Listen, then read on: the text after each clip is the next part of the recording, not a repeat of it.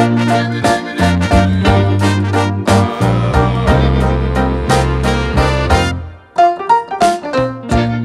guys, what's going on? It's Jeremy Vanderloop here at Crest Community. It's our Let's Get Coffee podcast. I'm with Anthony Halmon, right? Halmon. I knew I was going to mess it up. Like right before this, I was like, yo. I know you as Anthony, but I'm bad with names. How am I going to pronounce Halmon? You're with Halmon Law. And it's so funny. I jinxed myself right before this. I was like, dang it. I knew I'm going to do this. And I call you Hamlin. Now you're going to be Hamlin in my mind. Halmon Law. And you've been here for a minute now, and I love seeing you here. You're always hanging out, doing different things. You're a lawyer. Yes. And so let's just jump right in. What type of law do you practice? So I do, it's known as commercial litigation or business litigation. Basically what that comprises of is really just breaches of contract between companies. There's some kind of dispute about their business arrangement. I represent both sides, so I've brought lawsuits, I've defended lawsuits, and then I do general corporate transactions and counseling. Okay. That's awesome. So who are some clients that you work with, like industry types and those type of things? Sure. So I work with a member here, Vince Serrano, who you know. He does solar, so I've as far as contract work, I've drafted a subcontractor agreement for him for his sales reps. Yeah. Interestingly enough, a business litigation dispute for him. I can't speak too much on it, but sure. He was previously selling solar for other folks. Oh, so he's like a non-compete. No. He's not been paid commissions. Oh. So sent out several demand letters on his behalf. Got it. All right. Well, I hope those demand letters work. Because Vince is a good guy. And I think a workman's worth his wages, right? If you work for it and you earn it, you deserve it. Absolutely. No matter what happens. That's cool, man. So let's talk. Are you from Tampa? I'm originally born and raised in Tampa. I see. What's up, dude? Come on. There's not very many of us around here. Yeah. Right? I grew up on Sheldon Road. Yeah. Town and country. I always say Tampa but I was born and raised in Pinellas. Okay. Yeah, so still very much local. Right. But because there's like so many people I meet, like I just moved here from New Jersey like last month. You're like, oh man, it's like we're becoming like the tropical version of New York, right? Yeah, so everybody's moving here. But so that's cool. So what was it like growing up here in Tampa, and what inspired you to become a lawyer? So growing up in Tampa, I'm the youngest of my family. Okay. I have an older brother, 2 half sisters, and it was me and my brother, both my parents.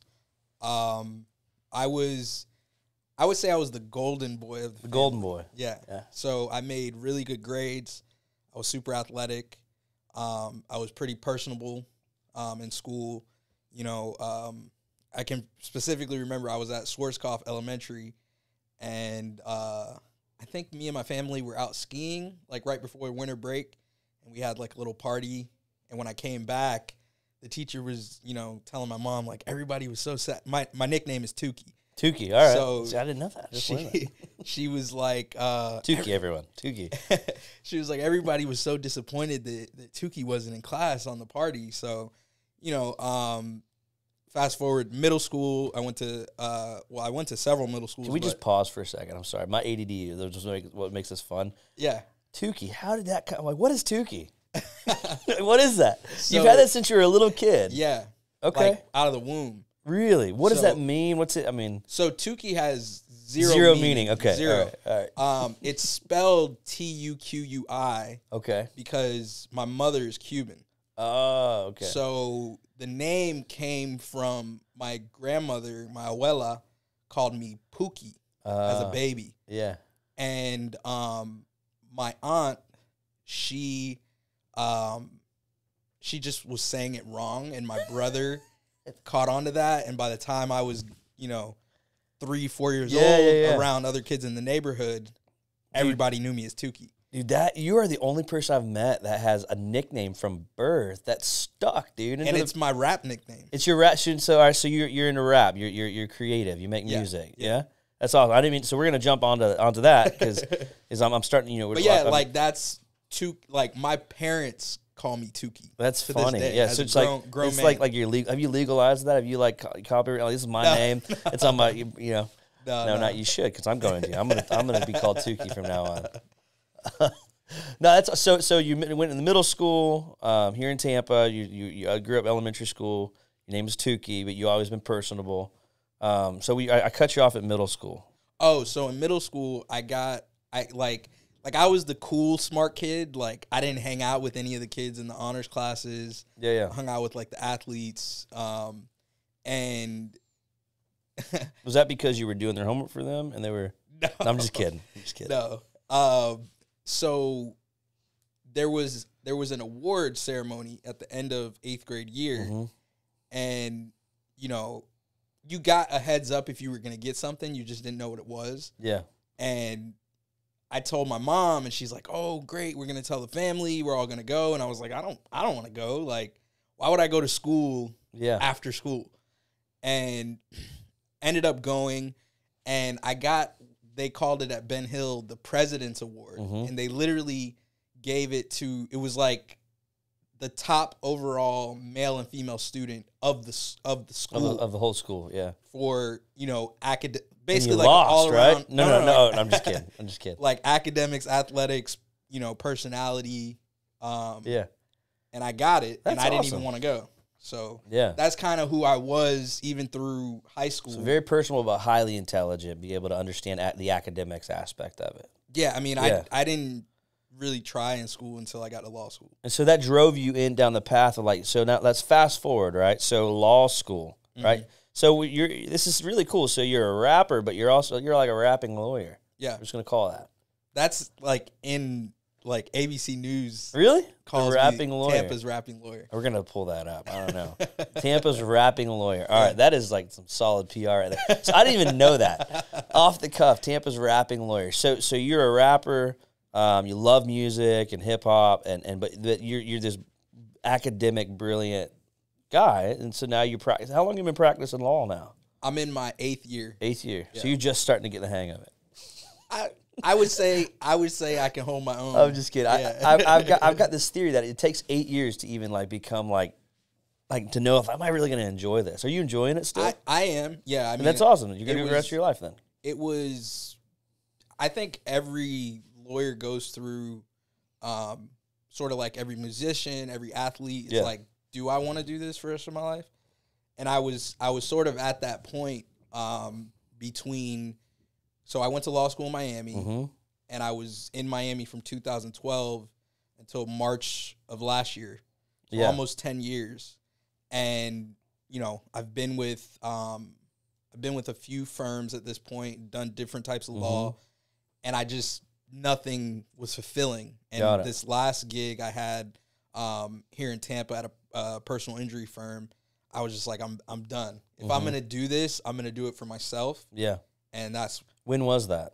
That was June of this year. Okay, so my theory is this, right? And I had this even in the music industry and in every business, that it really, I probably will write this in one of my books one day, but it's called, the more I have these conversations, the more this theory, this thesis starting to come out, that it's like the first 2 to 3 years in business or in life of in a career, you're really just trying to just survive. Yeah.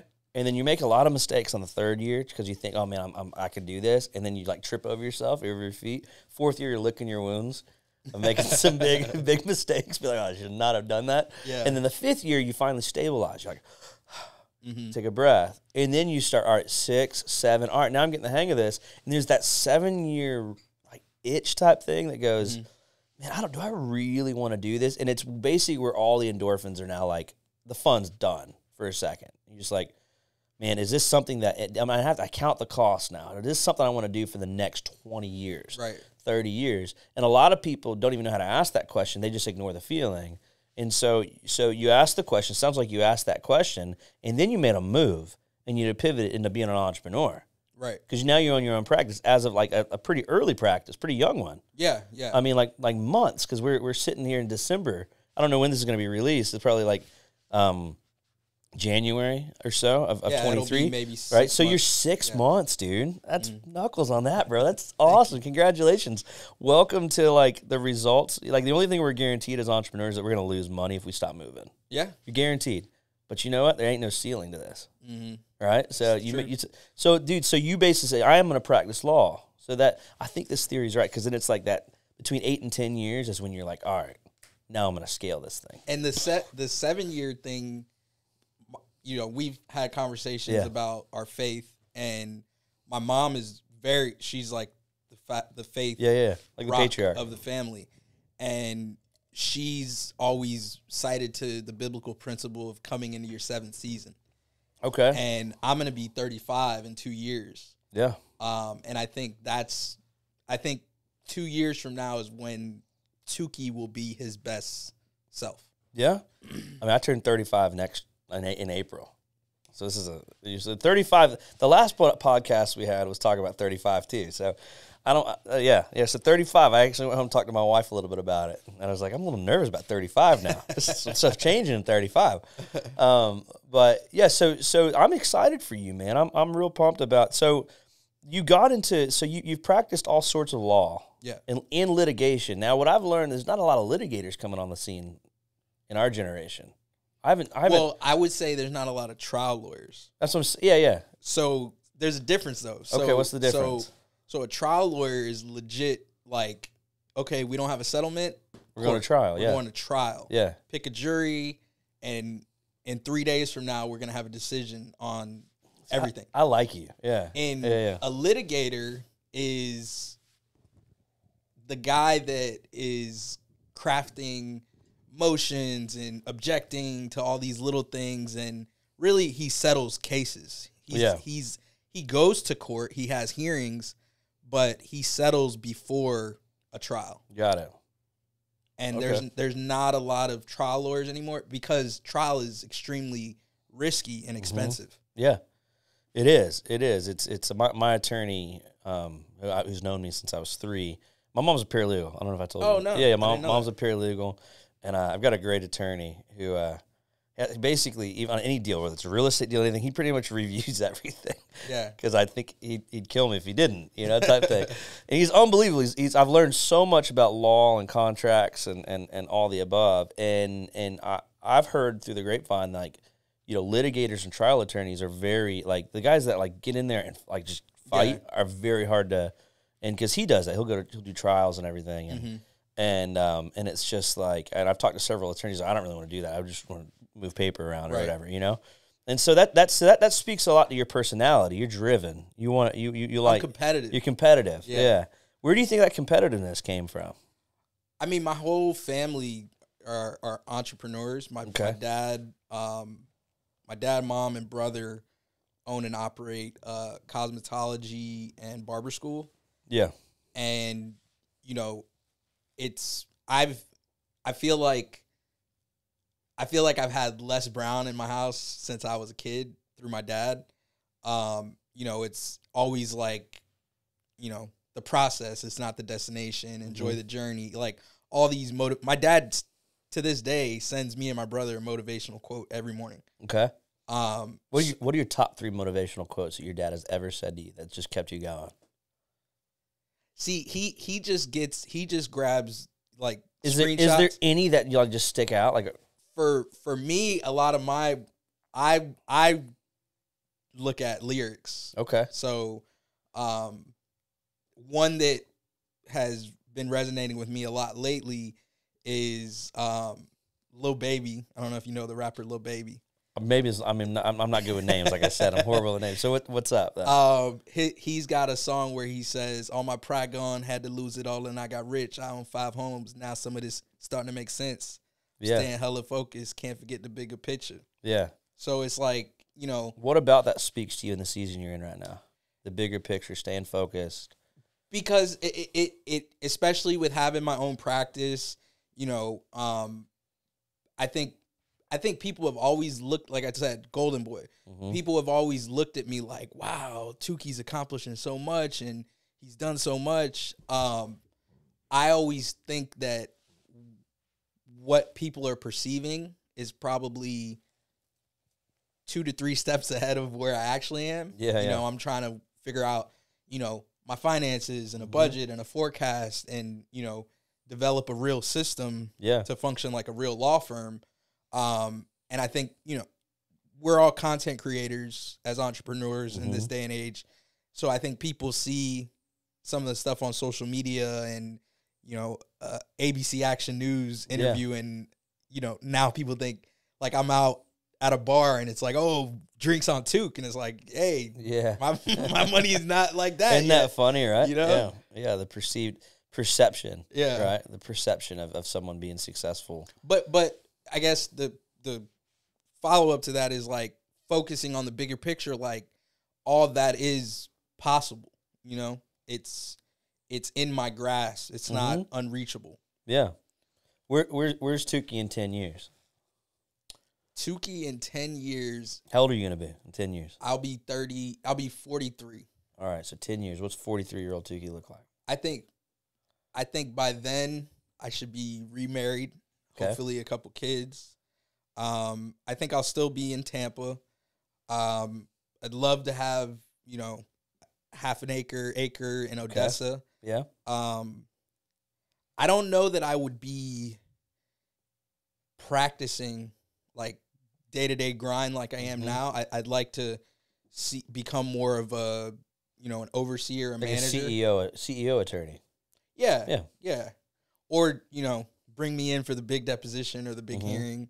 I think that's awesome, man. So you got some dreams, and I loved how you started with just like who you are. You know, you started, I'm gonna be this old. I'm gonna be how many kids I want. Be remarried. Want to have this, you know, this house here, and because that's so special for me. Every year I do that, right? Every year I try to dream out. Yeah, you gotta see it. All these inventions we see in the world come from right here. Yeah, you got to set targets, right? And I talk a lot about that, about setting those targets, and it's pretty cool that you have some targets set. And I mean, you're 6 months in to this new journey. I've been an entrepreneur, so this is like you just dove right in. There's like no. Yeah, I mean, I didn't even leave my prior firm with a book of business. Yeah, like my first client was literally another law firm that I was doing hourly work for. So all I knew is that I didn't want to work for anybody anymore. Yeah, I didn't have anybody else to go work for. Yeah. So yeah, it's slowly become a, I guess you know, inverse graph where I'm doing more of my time is spent on my own clients as opposed to hourly work for other attorneys. So let's speak to some young entrepreneurs who are literally like right behind you, right? What have you learned in the last 6 months that you didn't know 6 months ago? Specifically in business and that you weren't anticipating. I think I anticipated. I don't think I realized how much dedication would go behind it. It's just like, it's all on me now. Like, yes, there's people that support me. They'll encourage me. If I fall, they'll help me get up. But day to day, like, I don't have to be to work at any given time. I don't have to go to bed at any given time. So if I'm out, you know, on a Monday night, football night, and I have 10 beers with some of the people I probably shouldn't be hanging out with, the next day, I just cost myself potentially, you know, a stressful rest of the month because mortgage is coming due. Yeah. So how and maybe a statement or less. How do you define that? I say it's I would say persistence. Yeah. A persistent commitment to beating yourself yesterday. It's an ownership mindset too. Yeah. Right? Like that's a mindset you have to create. Beating yourself yesterday. Yeah. So you're competing against yourself. Right? Yeah. You're like, and I love that because John Maxwell, have you heard of John Maxwell? Yeah. John Maxwell's awesome. And one thing that he said, and some of my other mentors have said this, is that comparison is a thief of all joy. Have you heard that? I have. Yeah, comparison is a thief of all joy. What does that mean to you? Comparison is a thief of all joy. I mean, it's pretty literal to me. Yeah. But just like your happiness has to come from within. Mm-hmm. You know, whether you're comparing yourself to someone else, what they have, what you don't, or I'm not where they are. Like, if you're doing that, you're not working on you. Yeah. You know? Absolutely. And so many people get distracted, right? And they're like, oh man, if I could just, they're comparing themselves to another attorney, right? Mm-hmm. And then you're trying to, sometimes what I found, this is how it almost killed me and made me go bankrupt, was I was trying to jump to try to get to where my friends were at in real estate development, you know, but they had 7 years on me. Right. And I was only in it for a year. And you couldn't miss steps, you know? And so I realized that literally stole my joy and almost like cost me everything instead of just doing what you talked about doing. That's some solid wisdom, man, in 6 months. That's one of the nuggets, right? That's a foundational nugget of entrepreneurship, what you've already talked about, which is, you know, I'm competing against myself, and I got to live like no one else is willing to live. Right. So I can live like no one can live. Yep. That's the age-old statement, right? So many people have said it in so many different ways, but that is the truth about being an entrepreneur, especially a young entrepreneur like yourself, where you have so much to learn, but you make, and this is what I encourage a lot of guys, make all your huge, giant mistakes right now, because they cost way less. Right. Right? And so, and there's, because that's the whole thing, is like, that you learn through books, through mentorship, through a lot of pain. Yeah. Right? And experience. And that's, you buy that education, you know, and you buy your team by hiring the wrong person. Like, I should have never done that. Right. Right? And and you're always, I think that's a thing that you're always learning. Like, I should have never hired that. I should have asked more detailed questions about this individual. Right. And so that's awesome, man. So, and that whole thing is like, anybody who's working a job, they can go out and have 10 beers, wake up the next morning, and they get a check. Pretty much just steal time, right? You're like, their productivity is like way low, and they can just fake it, and they're not even caring. Versus you're like, yo, if I do that, man, it could literally detriment like my life, right? Yeah. And that's kind of, I mean, I literally eat what I kill. Yeah, that's it. That's it, right? There's no guarantee. Yeah. You go, all right, I got to really outthink this, right?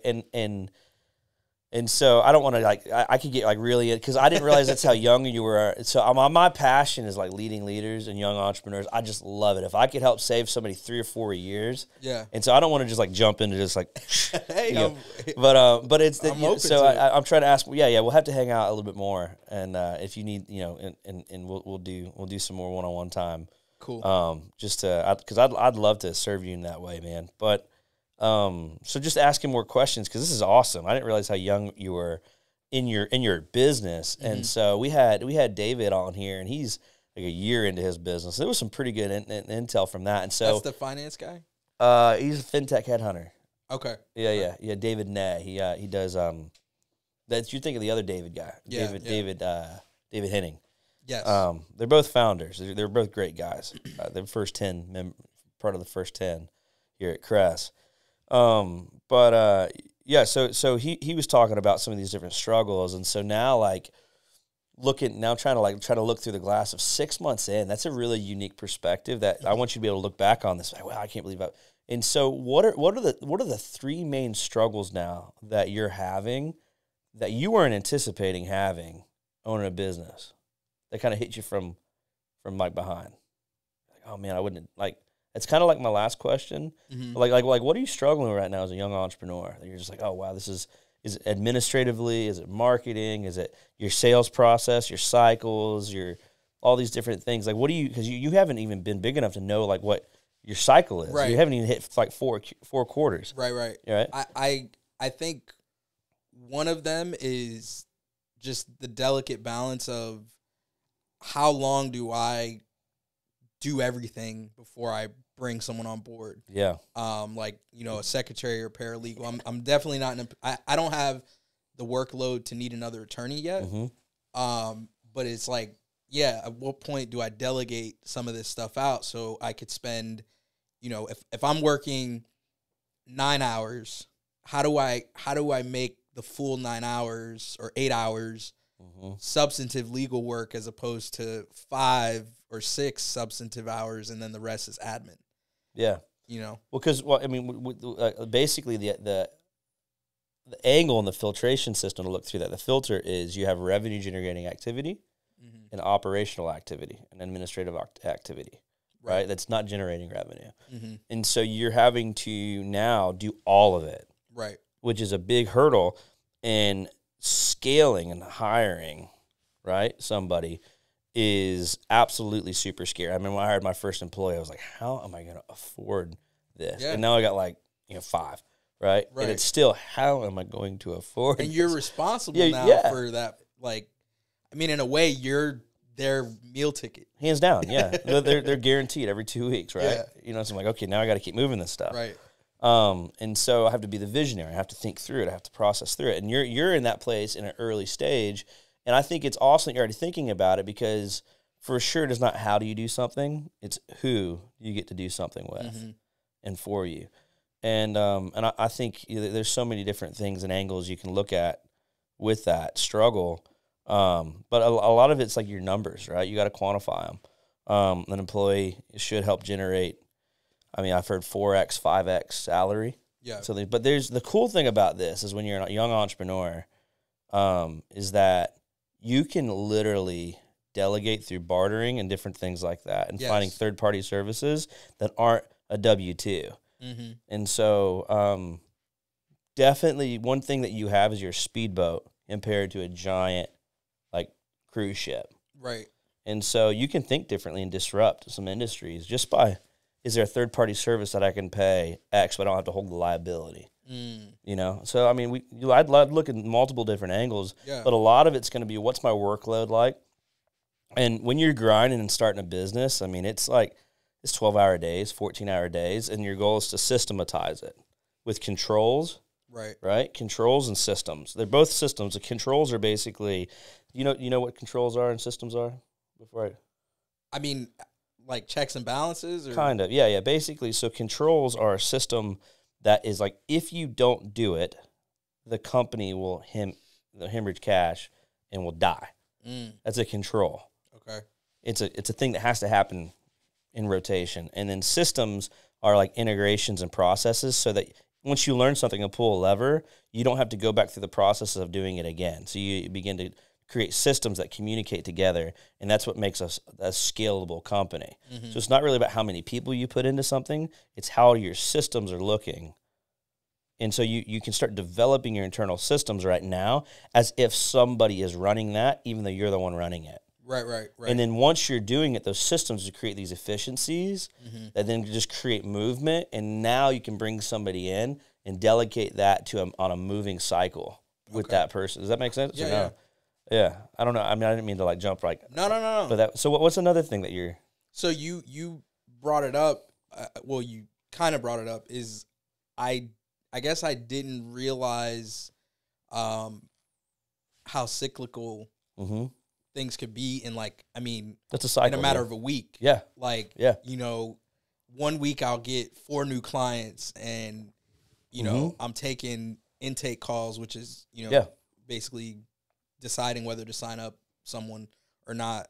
And then it's the next 2 weeks it's just I'm doing only hourly work for other firms, and it's what happened? There's a pattern to it. You have to be able to identify the pattern. Yeah. It's a puzzle. I haven't seen it yet. I don't think I've seen it long enough. How frequently are you looking? At what? At the pattern. I guess not specifically at that, no. If you're not seeing it, because you're not looking for it. Right. So Ryan's here. How frequently do we look at patterns? How frequently do we look at patterns here? Every day. Every day, right? We have our huddles, the 8-minute huddles. Do a huddle by yourself, right? And so we do this huddle model that's 8 to 50. He's laughing because it's I know where this is going. Because it's this whole thing, and we got this from Vern Harnish from the Scaling Up, Mastering the Rockefeller Habits. Okay. Do you read a lot or no? For work. For work. All right. We'll get on that. But this whole thing is we kind of adapted this Scaling Up model. Traction does it as well, which is Dan Sullivan and some of these other guys.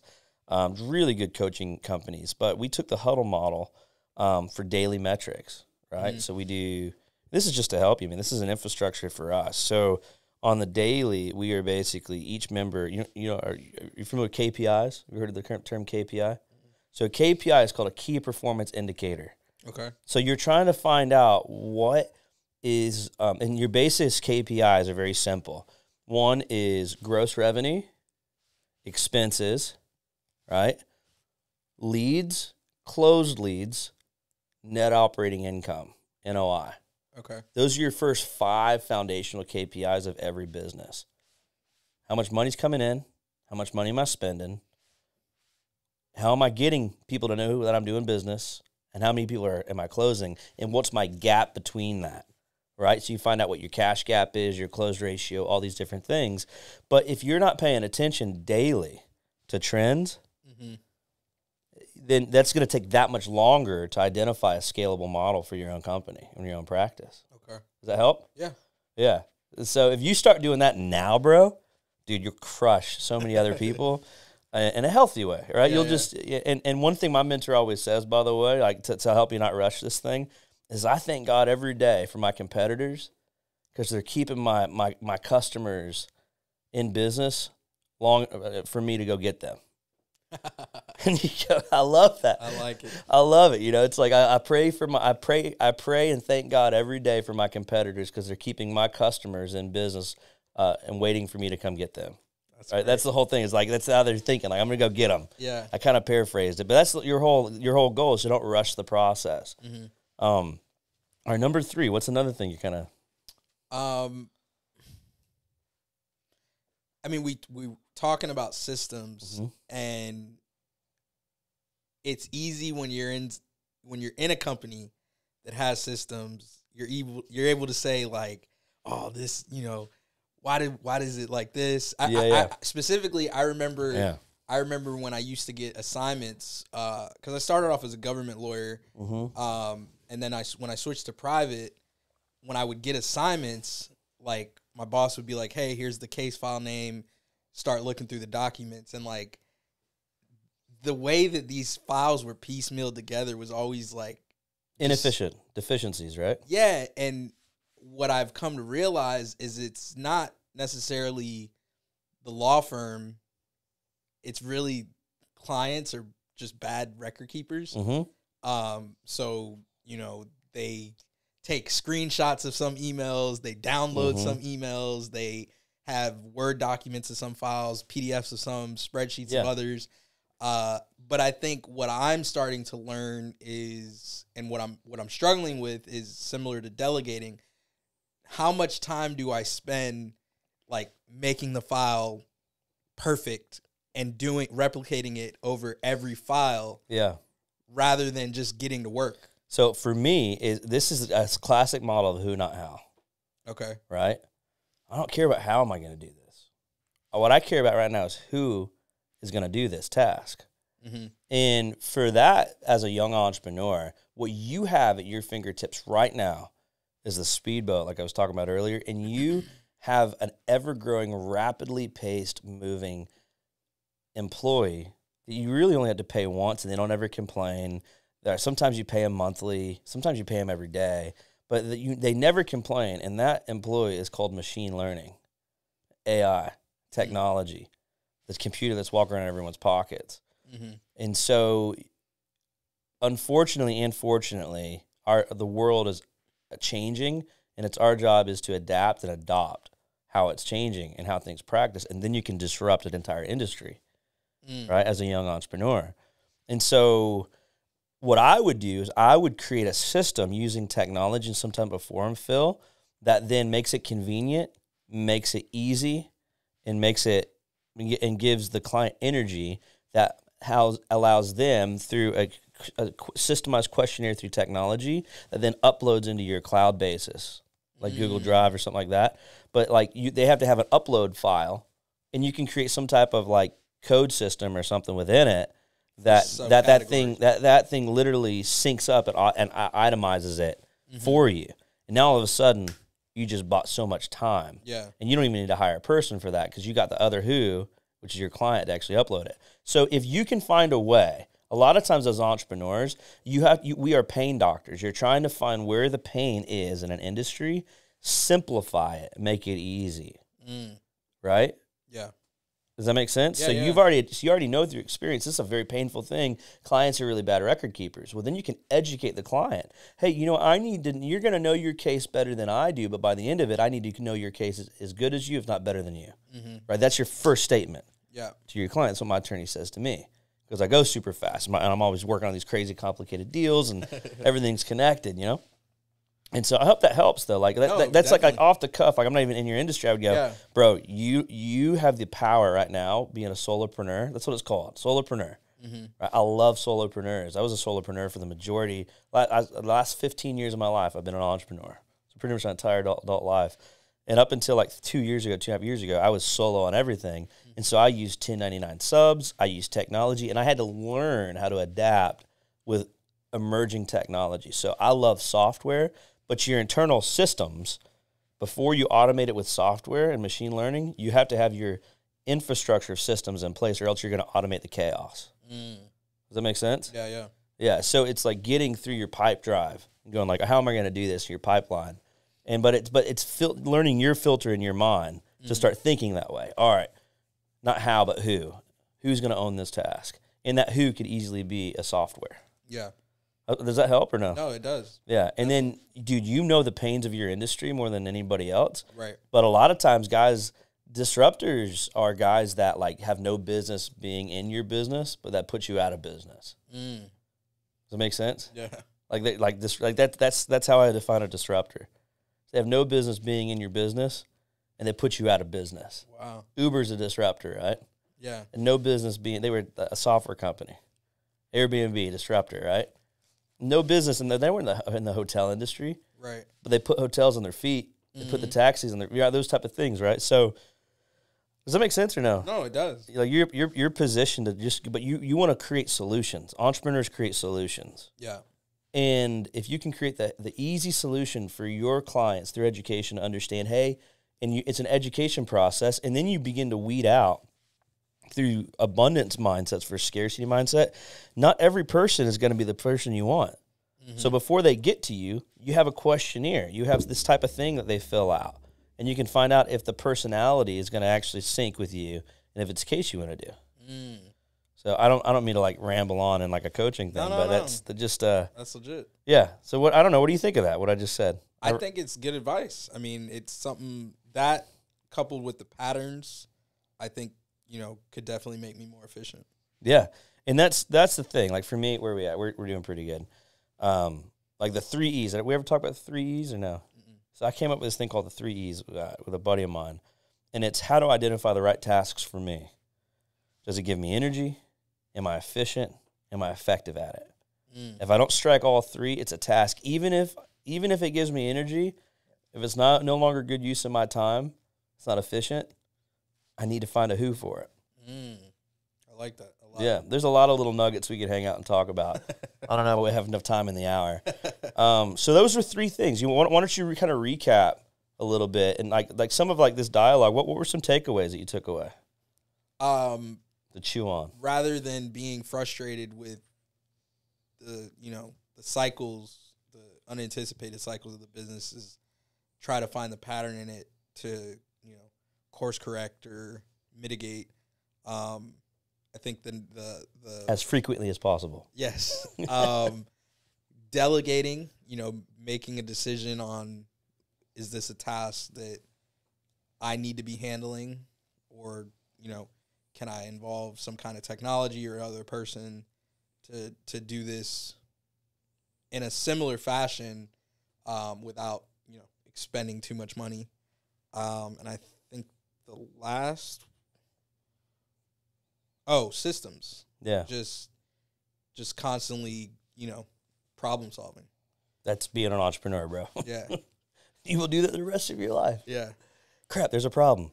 Where's the solution in this? Yeah. How do I stop? How do I counterweight this train that's going to crush me? How do I take this weight and pivot it, Well, so with that, man, are you having fun? Yeah. Yeah. So we're on the Let's Get Coffee podcast, and you got some liquid coffee. You got pre-coffee. Pre-coffee, that's what we call this. I got some pre-coffee over here, too. It's just water before it's gone through the we didn't get that bean juice in there. No. What else do people call that? Coffee is so good. It is.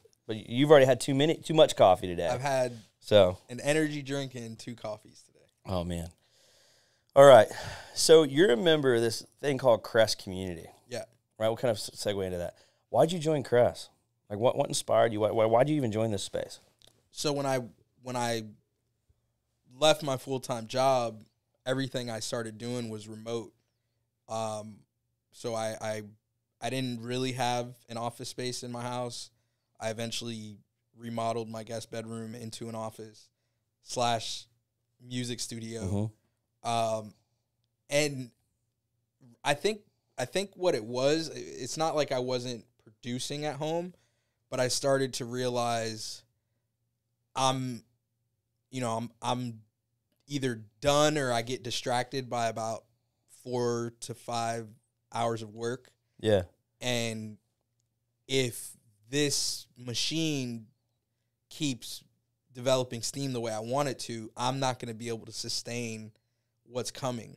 Yeah. And that would be a shame to, not be able to capitalize on a growing business because I'm in an environment that is, capping my productivity. That's distracting, right? Yeah. You're home. Yeah. Dog. Yeah. Laundry, so I met Vince, and I told Vince that I was going to consider renting space, actually from the owner of a real estate brokerage where his wife is an agent. I think we settled on I was going to rent a back room for $250. And space, is half the size of this room. Yeah, yeah. And, Vince and I were starting to get more of a rapport, and he said, hey, I want you to come check out this place with me that I think Ben.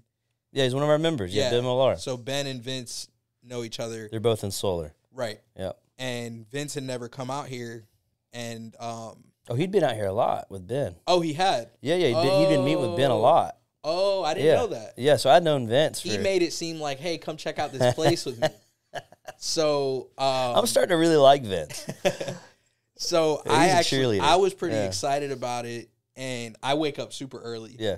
Go to the gym. So I came over here. We were supposed to meet here at 10. Yeah, we were gonna have our meeting. We were in one of our huddles. Yes. Yeah, right? Yeah. I showed up at 8:15 just to scope it out, had coffee, talked to you guys a little bit.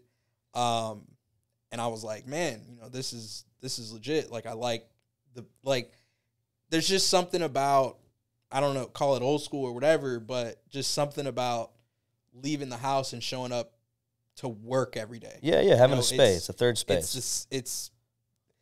If I was doing that for the last 8 years for someone else, why not, almost respect myself enough to do it? Yeah. As opposed to rolling out of bed. Of course. Maybe putting on a T-shirt. Working from home. My friend says everyone loves to work from home, but they don't like officing from home. They don't like commuting from home. They don't like to have, that's almost like their space where they need to have that break. Yeah. Right? Be like, hey, this is my safe space, right? At home. Yeah. I need to hang out with my dog, bring friends over, whatever, right? And then work. Oh, how do I create these barriers, right? Of work and home, and it is a struggle that a lot of people are having, and so you were looking for that other safe space and so why'd you choose Crest out of everywhere else? So I mean the space was just better than a closet. Well, I hope so. Yeah, that's good. And then I had went to one other potential lease space. It was a little above my price range, and it was very dated. In the sense, it's it was, it's the type of law firm that they still have a library. Yeah. And I don't even know what you call that carpet that looks like shag carpet, they're long stuff? No, the carpet that has almost marble looking. Oh yeah. Just I don't know either. Just super old school. Call it vintage. A little less offensive when you say vintage. Vintage. Just kidding. And yeah, so between those two options and then coming here and seeing it was a very modern space, and I think for me, I think the biggest factor was, man, I'm gonna meet some other entrepreneurs, and that could be potential business, that could be just good advice, that could be just them introducing me to other people that could be leads, and just wanting to be around like-minded people. Yeah, got it. So that was why you joined Crest, right? So you realized your productivity was kind of dropping. You needed to go some space, and then the atmosphere was cool. You like the vibe. Yeah. And then just the potential access to the community, to other entrepreneurs, and the network that naturally happens. Correct. Through being in a space like this. Yeah. That's awesome. Well, that's good. That's one of the main things that we're trying to do. So that's a good thing. It worked. Yeah. So what have you gotten out of this space and really out of this community? I mean, Crest is more than just these four walls. We're the axle point of connection, right? But so what have you gotten out of this space that you were not anticipating to get out of this space, if anything? I think some of the conversations I've had with members, founders, just very organic but impactful conversations about just becoming not even just a better entrepreneur, like a better person. Like Travis and I, I get here pretty early. He's usually one of the first people here to open up the coffee shop, and we've just had like some pretty deep conversations. We're both young guys, talked a little bit about, women. He's not really been in any serious relationship. I just got a divorce a year ago. And then I think you came in on one of those conversations and your advice was essentially like, and Vince is giving me similar advice, is, put your energy into you and you will attract something essentially beyond your wildest dream. Absolutely. Yeah. So just, I didn't really expect that. And one thing that I didn't know when I signed up that was here is just the faith culture. And you prayed over me before hearing the other day. Yeah. Which I described to people as like, it was so cool because whether or not you knew I was a believer, you did it in such a nonchalant, like unimposing way. Yeah. That I don't think you would have offended or creeped out anybody. Yeah. Well, so Crest obviously is not like any type of like a faith organization. No. But, for me, like I do have faith. I do have my belief, and and so it's who I am. It's the whole culture of who I am and what I'm trying to create. Because I just love our culture of community and camaraderie and just those type of things, like coming alongside each other and helping one another. Right. And so I thank you for saying that. That's awesome. And I did know that we had similar views. I pick up on conversations, right? Like, and I was like, okay, because it's we've got people from all walks here, but yeah. So there's that camaraderie and that connection, and even my friends that are of other faiths, our members that are other faiths here. Well, I call them friends now because I've met them. They joined as a member, and then we became friends. We have such a common bond of just like principle, and I believe the morality of God's written on everyone's heart. And it's just, who am I to challenge somebody if they, I just want to represent why I believe what I believe when it's asked, But I think our faith, because we come from the same faith, is really caught rather than taught. So what you just talked about, right? That's a catching moment. Like you caught camaraderie. You caught our faith. Right. Yeah, you don't like push it. No. No, why would I? Right? So I'm glad that's awesome, man. That makes me feel good, because that was just, we had bonded, and I was like, you got a hearing, man. Let's just pray together. Because I knew we believed in that same thing. Right.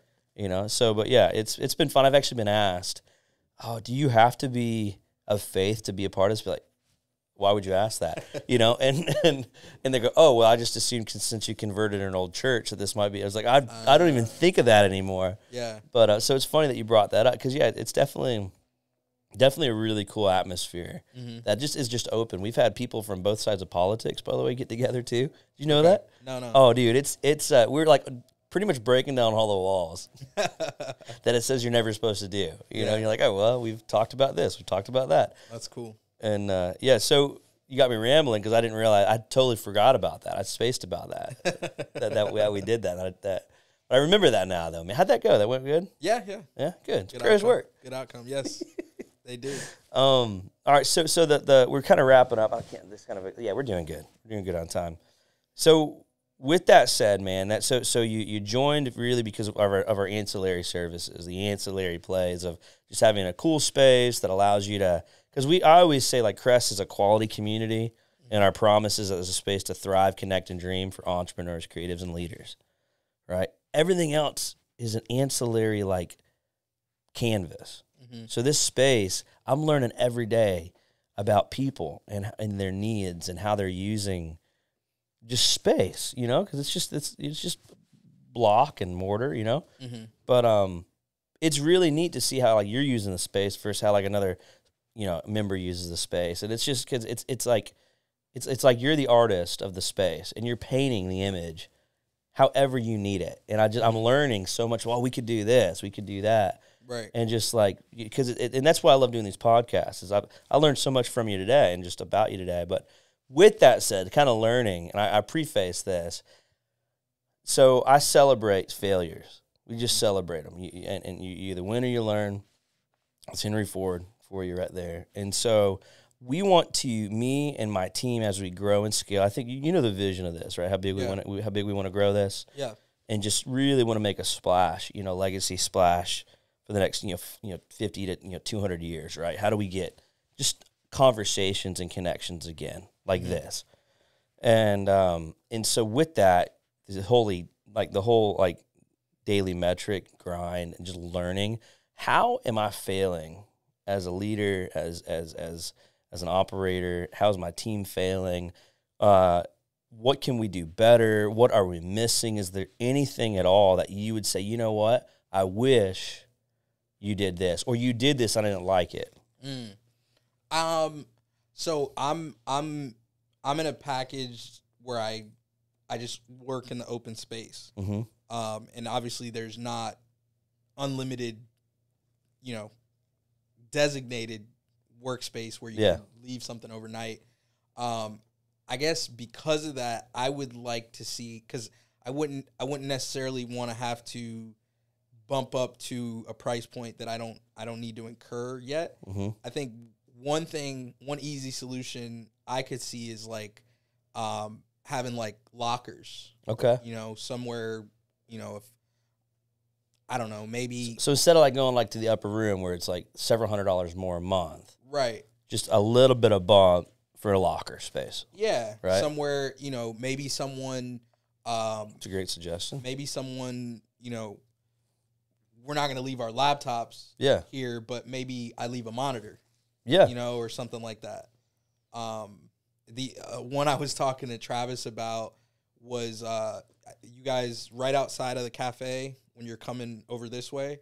There's like a seating deck, and I was like, hey, is this? One day I had left my computer at Vince's, and I was trying to look at some stuff online before a hearing because I could access everything. And I was like, can I use this computer? And I don't remember what he said, but he said that you guys had talked about either having like an iPad or like a monitor or like a desktop area. Yeah, we're talking about hyper focus areas where people can reserve like full on like cubicles with screens. Yeah. Yeah, we're talking about doing that in the other building. That would be sick. Yeah, and we've talked about lockers. Yeah. We just hadn't had any input if it was somebody would use them. Gotcha. Yeah. Yeah, no, I think for sure. Like,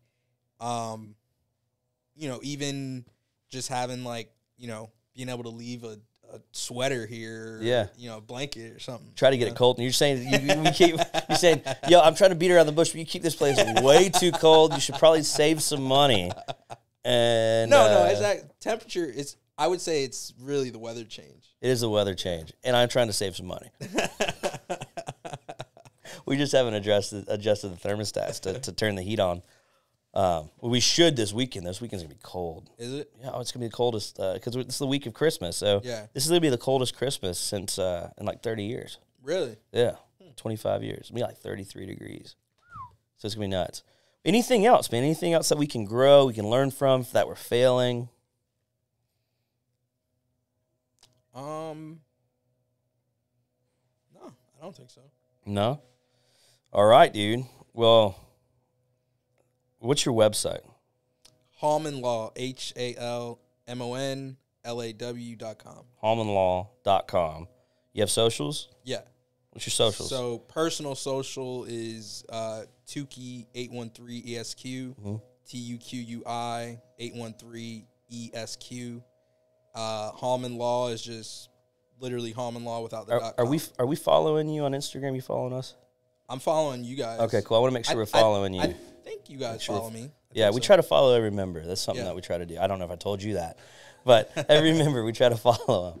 Yeah, that's a break in my communication.